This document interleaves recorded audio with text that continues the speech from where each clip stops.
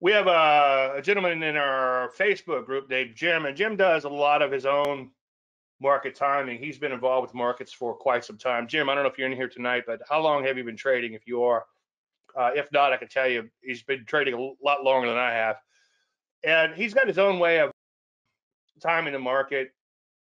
And I noticed that he does get out a little early here and there, and that's okay. And that's a whipsaw, and that's kind of frustrating.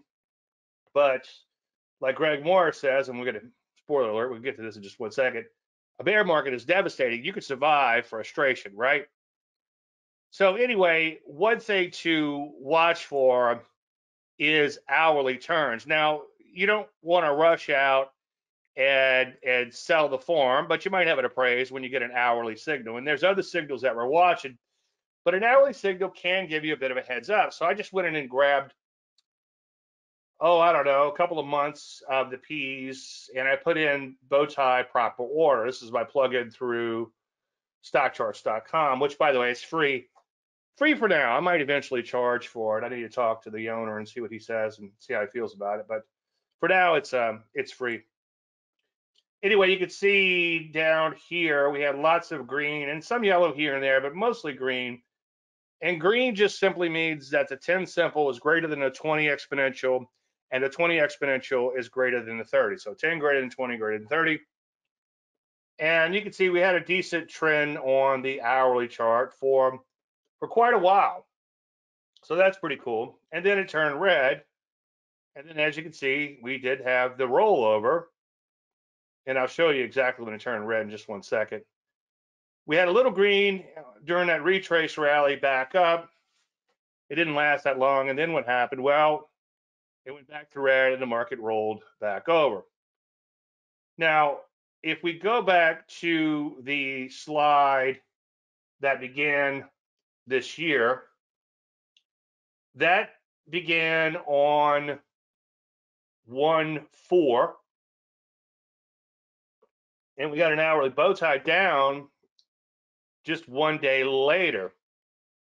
So the point I'm trying to make here is it does pay to pay attention. And what I was hoping for, I know, hope, the reason this whole research started this morning was I got to thinking about, I was looking at Facebook posts and I noticed that Jim had exited his stuff a while back and was completely flat. And it got me thinking, okay, well, when is the turn up going to happen? And so I started looking for an hourly turn up, and we might be a long ways away from that, especially with today's action. But I think it's good to give you a little heads up. Let's start watching for that hourly turn up. And if I forget, somebody at Facebook remind me and let me know when we've got that hourly turn up so we can take a look at it. But you can see 1.5 again, we got the flip over and the moving averages. And nothing magical about anything I do, nothing magical about moving averages, but all this stuff can help to keep you on the right side of the market. And basically that's what we're doing is we're trying to stay on the right side of the market. And as I'll probably reiterate in a few minutes, when it comes to market timing, some is better than none, so you don't lose half of your retirement, right? Anyway, we went green for a little while in here, but here's what's interesting, okay? And this is why I'm not a mechanical trader, and this is why I don't blindly follow things, although I do have some things that you could take and make mechanical, but I prefer to use both sides of my brain and take a look at what's actually happening in the market. So you can see sideways action in here. So I wouldn't have gotten too excited about that turnover. Maybe pay attention to the market, maybe pay attention to the highest level since the turn and see if that gets taken out before getting too excited. And also draw your arrows. So you can see we kind of had a sideways movement, and then we went back to being red, and we've been red for a long time. But this is going, we did have a little green in between like I just showed you, but I just wanted to go back to the top of the market and showed you what's happening on hourly. Now remember, the hourly is going to turn long before the daily ever will, and then the weekly is going to take a while to turn after the daily turns. Although the TFM 10% system did trigger, which is based on the weekly chart, did trigger before the daily, which I thought was really cool way back when the pandemic hit in earnest, or when the market took it seriously, at least. So here's the 1-4-22 top, as you can see. And you can see we've had some big counter rallies in between. And I'm sure we had plenty of hourly bow ties turn up in between. And you probably don't want to get too excited about the market unless you have an hourly turn up, like we did back in July, I'm guessing. If we go back a couple of charts, you can see that. All right, any questions on the hourly or anything like that? Now, going further out, keeping with the fractal theme, if we go to a weekly, as I've been saying quite a bit, quoting Mr.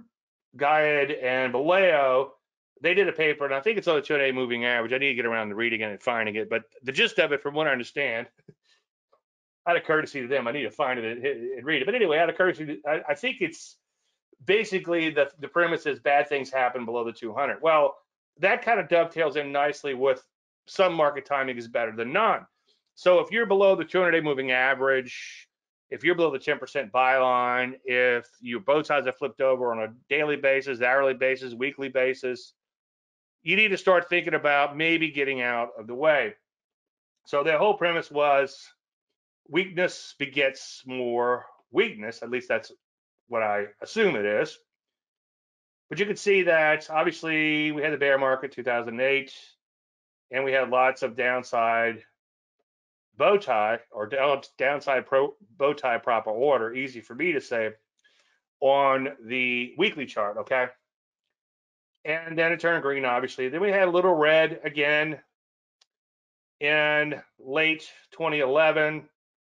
And even if you got out on some of those whipsaw signals, you could see that it did stay green or go back to green for a long time. And I saw a while back, and I'll have to find the post, but it was a post that Greg Morris had written.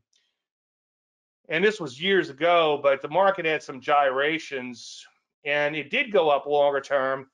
And the point of their post was anyone who had kept pace with the market in the exact returns, the market was up however many percent, 30% or whatever period, should be questioned if they just buy and held, because that'll work until it don't. And they weren't taking any evasive action. And 2015, 2016, as I often say, even though the market didn't roll over, that was a very ugly period. And if memory serves, I was mostly out of the market and getting chewed up here and there, trying to get back in on both sides. Anyway, a little spill in 2019, and we did have one in 2020. Now, this is a bit of a misnomer because this weekly signal was actually late. We had such a big, deep V recovery.